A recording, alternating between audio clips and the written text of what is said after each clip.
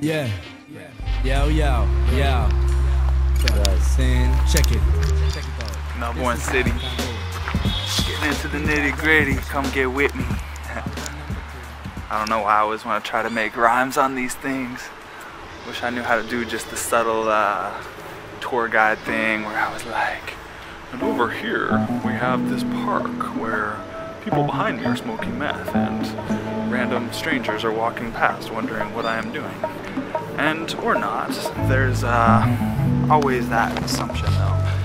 And that's what I want to work on actually, is getting past what I think other people are thinking, which has nothing to do with what they're actually thinking, nor anything to do with me. It's just their interpretation of this human being having a conversation with a camera. Well, get used to it, I guess, people of the earth, because it's going to be happening a lot more often. My goal and intention is to come to places like this, co-creation, and just honor the artists who put their time and dedication into building the face of their city to be a little bit more beautiful. And as unusual as it seems, this to me is the waking dream. Mosaics of concepts here in the cosmic sunsets, burning, an infinite yearning of self-learning and discovery. When will it be the universal humanity finally finds peace?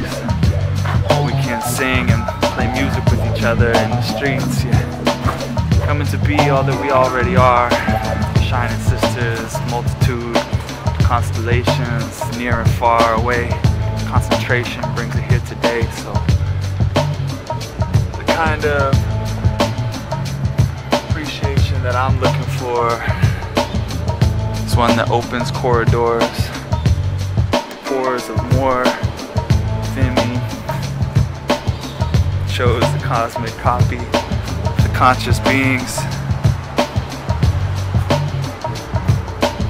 Seen and unseen is what we weave in and out of the fabric of this dream. It's both the clarity and the confusion, the constant state of no identification and pure illusion. The fact that we're using art to express the global heart gives me a lot of hope that we might find our way out of this darkness. Maybe persuade me to not be so goddamn lazy, doing more work. To me, the mark is met when we meet in the middle, finding the most respect for the individuals that come to connect our hearts, that come to add beauty and art to their landscape. That to me is the ultimate blessing, the ultimate message coming through. My suggestion is that we all take reference and begin to know how it applies to us as a people, as a presence.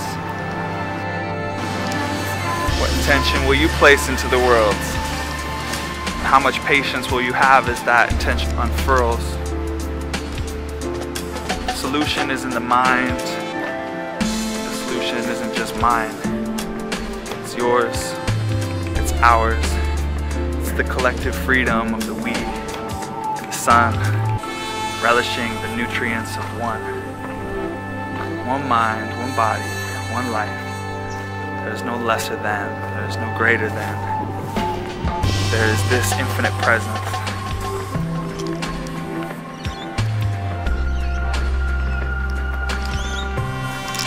And what creates the lesser than, or the greater than, the mindset that separates as opposed to befriends. Pretty simple actually to diagnose. It comes from a core belief system that says that power, that which we all need to thrive and strive in this world, is only found outside of ourselves, in some other avenue, some other marketplace. But the paradigm of the new earth, the paradigm of the world that works for all of us, interconnected, interchanging, paradigm that suggests that power is the the infinite possibility within each of us. And that power comes through the canvas of our own unique expression. In other words, we find our power, we discover it, we invent it. And it's yours, it's mine for the taking, but the days of the takers have passed. We can receive this infinite love with open arms and give back. Returning to the great circuit of learning, burning our way into the great history, the great Akasha, something worth remembering. What was the language of the earth spoken? You and I address it uniquely, each of us shares in the devotion as we come into the great courage to share it.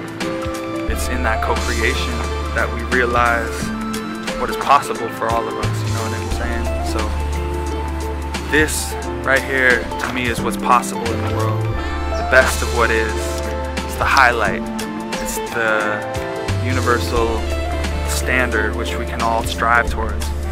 And when we co-create as a community, thrive as a community. So let us find a space for each of us at the table. Let us set a plate and cook enough food that all of us can receive in that nutrient-rich meal of feeling, healing, and peeling back layers, love, and respect all across the universe. This is Shanti Lally I Am, casting broadcast across the land, signing off for now. The infinite plan, power.